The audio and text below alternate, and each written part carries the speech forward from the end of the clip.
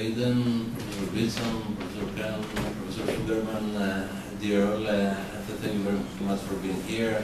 When we were discussing with my collaborators the prospect of the possibility of organizing this meeting in the honor of Tom Beauchamp, the question that always popped out was how can one honor Tom Beauchamp? I mean, he has done so many things, and he has been honored so many times that one more wouldn't make any difference, but it makes to us, and it makes, allow me to say, especially to me, Tom Beauchamp is a hero of mine, is a hero of my youth, and although I met him a couple of days ago, he's a mentor of mine. When I first started to consider the options for a PhD thesis with my supervisor, my initial let's say, impulse was to deal with David Hume and his naturalistic fallacy and the is and those question issue. And of course, I had to read from Tom Beauchamp's edited the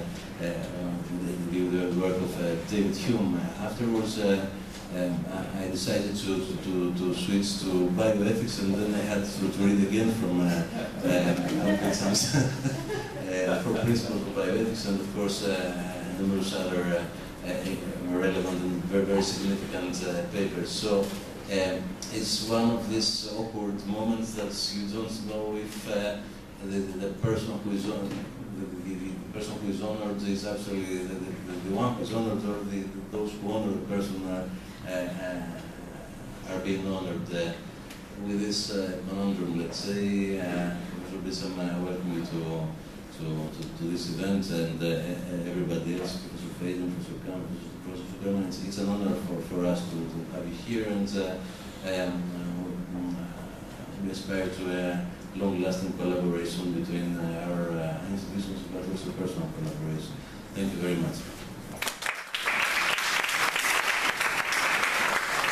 Thank you, Professor Protopapadakis. I would like to ask you to stay, because it's my pleasure and a great honor to introduce Professor Tom Beauchamp to receive our prize for expanding the horizons of bioethics.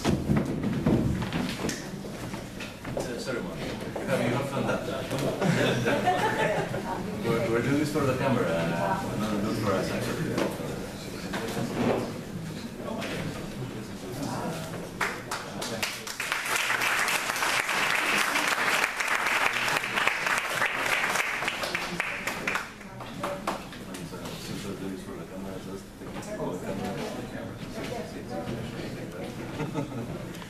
Thank you so much.